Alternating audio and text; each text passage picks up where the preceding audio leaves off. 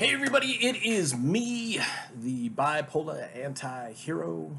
Doesn't really rhyme that well, but it'll have to do. We're back with another edition of the Breakdown Action Figure Edition.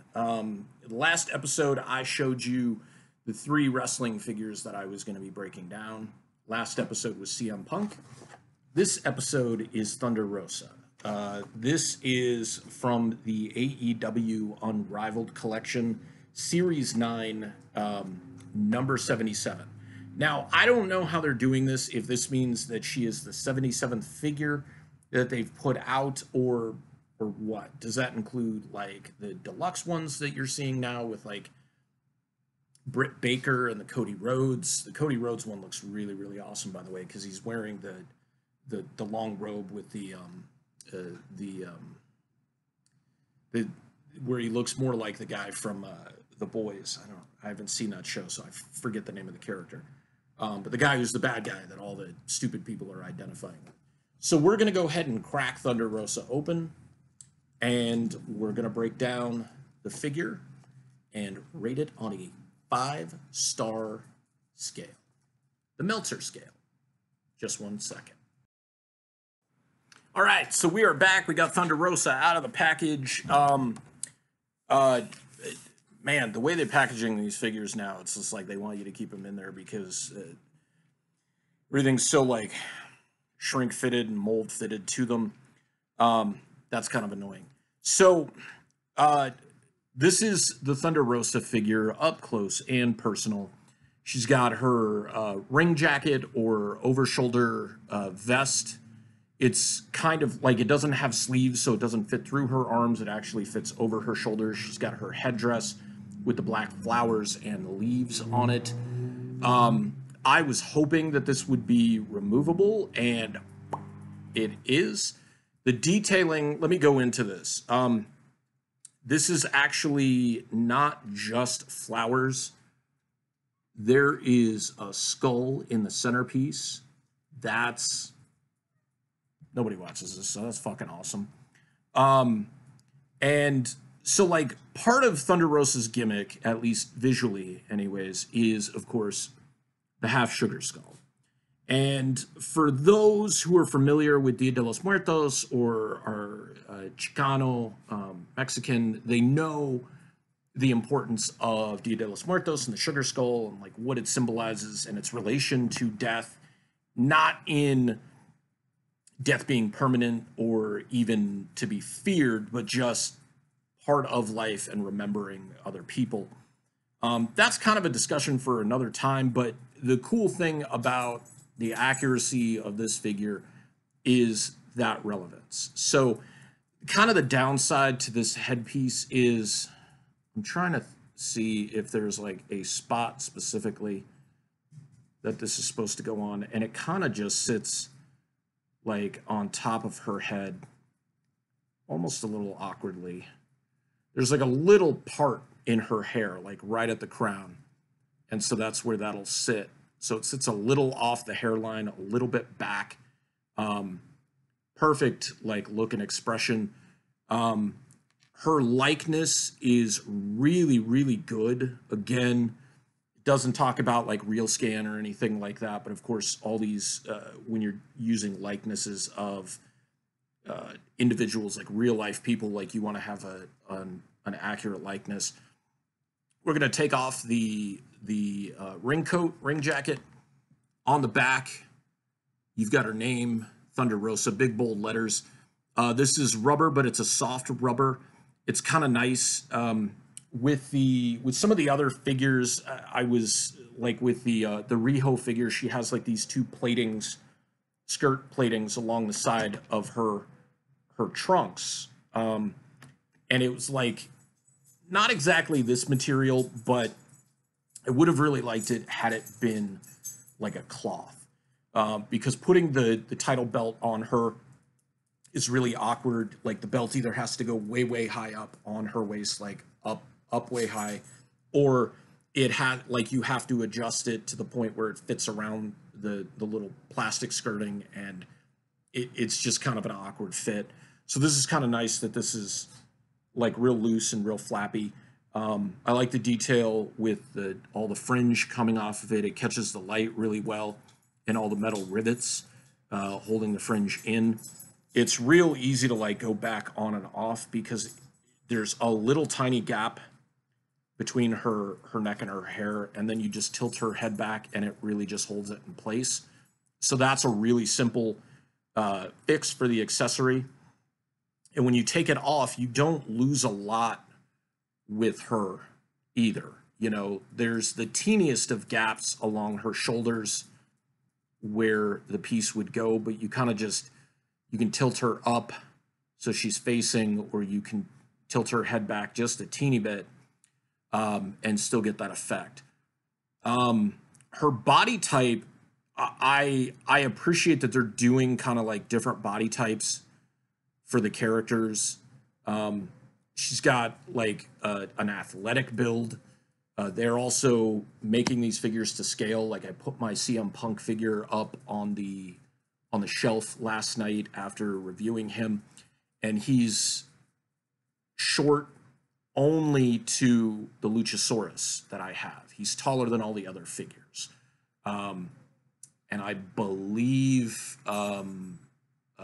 Penta and Darby Allin are the shorter male figures. So let's look at her like articulation.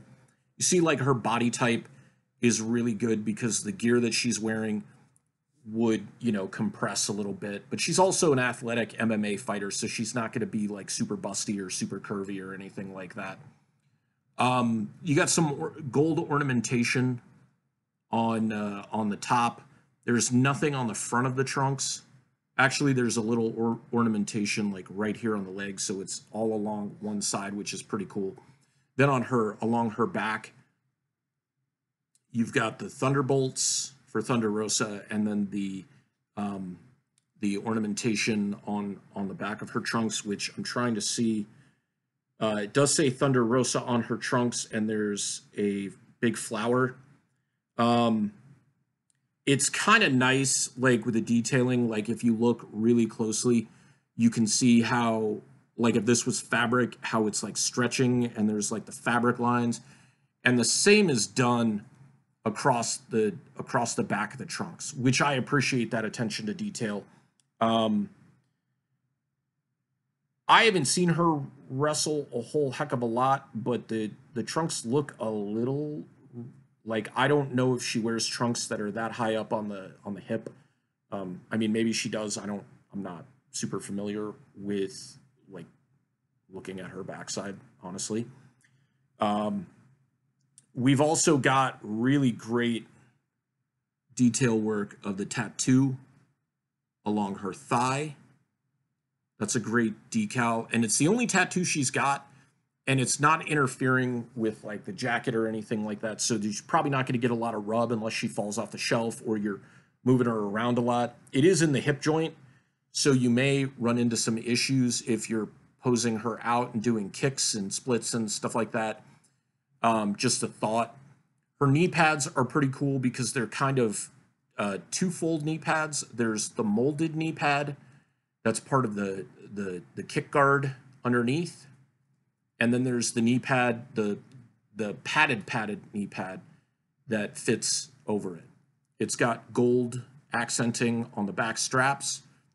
On the left knee, you've got the rose on the front of the knee pad, and then along her kick pads, you've got her thunderbolts for Thunder Rosa, and her so her name, or like her gimmick name, is La Mera Mera, and so you got La Mera and Mera right on the instep of her kick pad. And La Mera Mera, I had to look it up. I know I looked it up before, but I just wanted to be accurate for the video. It's kind of like the big boss, head honcho. So like La Mera Mera, like for purposes of where we are right now, would be like the final boss, right? So she'd be like M. Bison or Shang Tsung, Goro, you know, what have you. Who's the other dude, the skull head guy in Mortal Kombat? Anyways, the accenting, it continues to be really nice. You get, it's kind of hard to move these down, but like you get the fabric pulls and pinches on the leg pads. I don't know if those are supposed to be like knee braces or what, but they're not built like the knee braces that I've seen on figures. You've also got the way the padding would move on the kick pads or be adjusted. You've got the movement on the shoe, the detailing on the instep of the shoe, and kind of an extra is like right there on the back, the way the back of the kick pad sleeve would pinch in. That's really great. Her hair is like super detailed as well, and it's pretty firm and hard. It's not like a soft plastic because it's all one mold. And she comes out with the snookas, the Jerry Lynn's. She comes with other accessories. Like these are really cool accessories because these are very much a part of La Mera Mera. But she comes with 2 extra sets of hands. So she comes with closed fists. And then she comes with like that same Kung Fu grip that I was talking about yesterday with the CM Punk figure.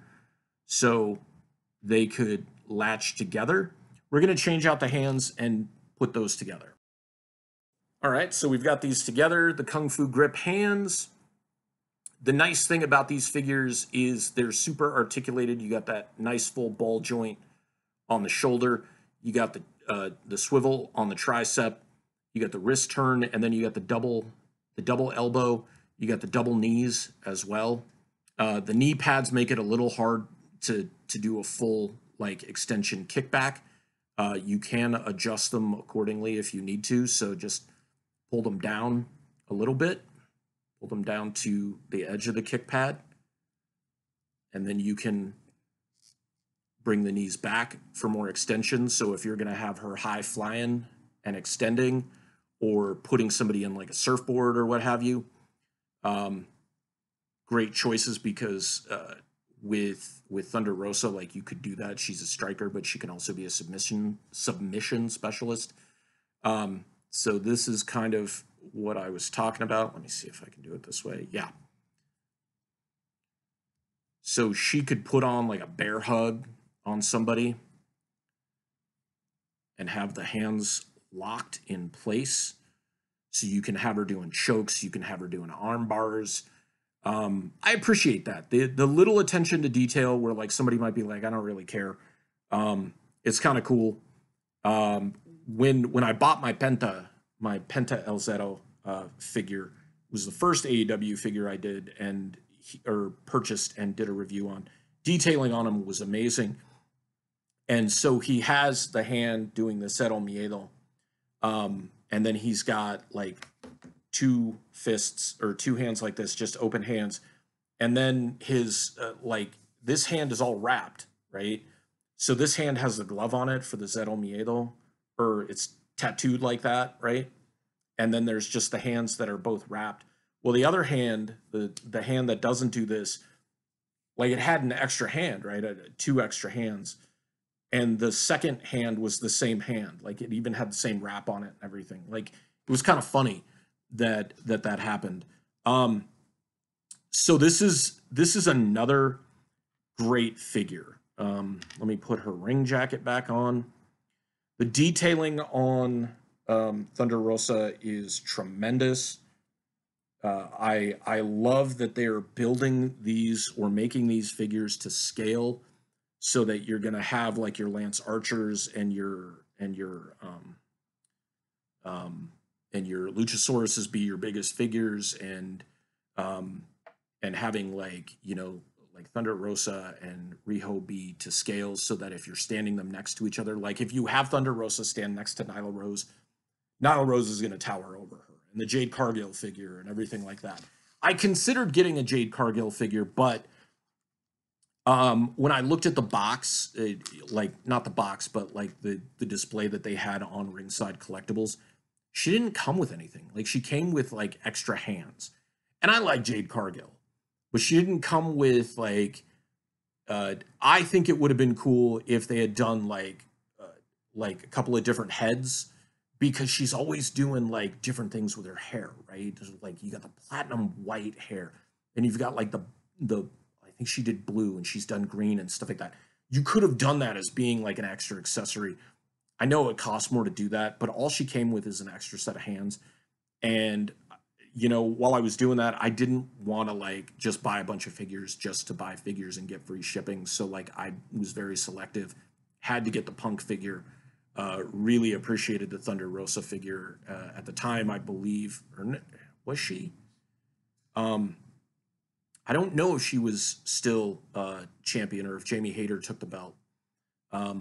But I do have the Riho figure that has one of the belts.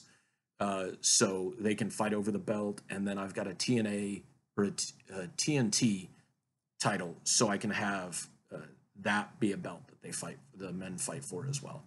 So we're looking at the Meltzer scale here, like the 5-star rating. Like, where does the Thunder Rosa action figure fit in a 5-star match?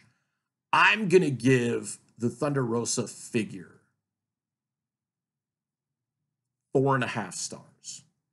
Now, everything being equal with the CM Punk figure, Punk is just more of an influence on me. I love watching Punk. He had some, his accessories were a little bit more. I mean, he had the microphone. He had only 2 sets of hands.